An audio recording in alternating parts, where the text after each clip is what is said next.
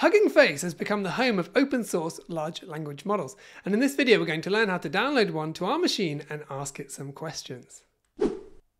Let's open up a Jupyter Notebook. We're going to start by manually downloading a model to our machine. So we're going to import from Hugging Face Hub the HF-Hub download function. Now, if you don't have a Hugging Face key, you'll need to go to the website to generate one. And once you're there, go to your profile, click on Access Tokens, and then click on New Token. And you can put in a name and then a role. So I found I could get away with read. Once you've done that, click on Generate Token and then copy that token to your clipboard. Yeah, I would advise you then put that as an environment variable. So I'm using hugging_face_API key, and then we're going to use the osenviron.get to load that into the Hugging Face API key variable. But if you're just playing around, you could just hard code this in there. Next, we need to choose a model to download. Now, the general advice is to pick one with a lower number of parameters, and those are usually included in the name. So on this one here, fast chat T53B is the number of parameters. So this is 3 billion. And the suggestion is that 7 billion or lower is supposed to work well on consumer hardware, such as my laptop. So 3 billion should be pretty good, but you can browse around and pick another model if you don't like this one. We can then click on the file names so we can see which files we need to download to our machines. You can see there are a bunch of files. PyTorch is the main one, but there are then a bunch of configuration files as well. So we're going to grab a copy of all of those file names. And what we're going to do then is we're going to put model ID as a variable. We'll put all the file names that we need to download in an array. And once we've done that, we're going to iterate through them. And we're going to call this HF-Hub download function, passing in the model ID each time, the file name each time, and then our key.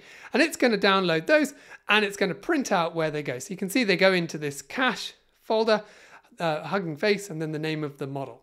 And if you downloaded other models, they would go in there under a different directory. Now let's try running the model, but before we do that, we're going to disable the Wi-Fi on my machine, just so you can see that it is genuinely using my machine and not going out to the internet. So I've got a couple of functions. I'll include all the code in here in the description. So we're going to check our connectivity, then we're going to toggle the Wi-Fi off, then we'll sleep just for a little bit, and then we'll check the connectivity again. And you can see if we run that, you can see it says I've got an IP address on my local network. I then disabled the Wi-Fi, and now I don't have an address anymore. So we're just our machine sitting on its own. Next, we need to initialize the model. So we're going to import some classes from the transformers library, and we're going to create a tokenizer and a model. Now, when you're creating the model, the class that you're going to use there can be auto model for seek to seek LM, or it can be auto model for causal LM. And which one you use depends on the type. And so you can find that by looking just underneath the name on the Hugging Face website. You can see what exactly type it is. And so for us, it's text-to-text generation.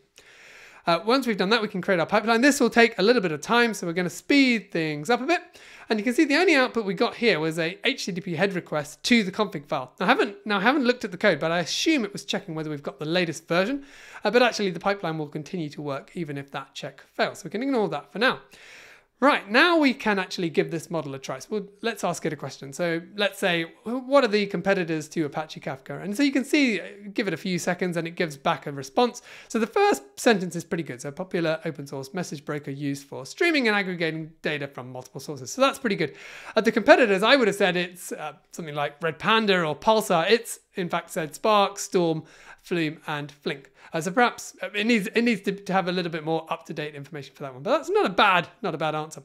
Where I think this could be really useful is if you want to ask questions of some of your own data. So like put some of your own data into the context where you don't necessarily want to send it like out to an API where potentially the data is then looked at by someone who works for one of the LLM companies. So for example, let's imagine I'm putting in a bunch of I've made up this data. So my name is Mark. I guess that bit's correct.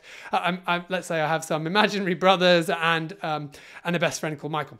And I say, just using this context, do you know if I have a sister? And it says, no, I do not have a sister. But you could imagine putting different types of data in. So you could imagine put in a bunch of data and say, hey, summarize this or something similar to that.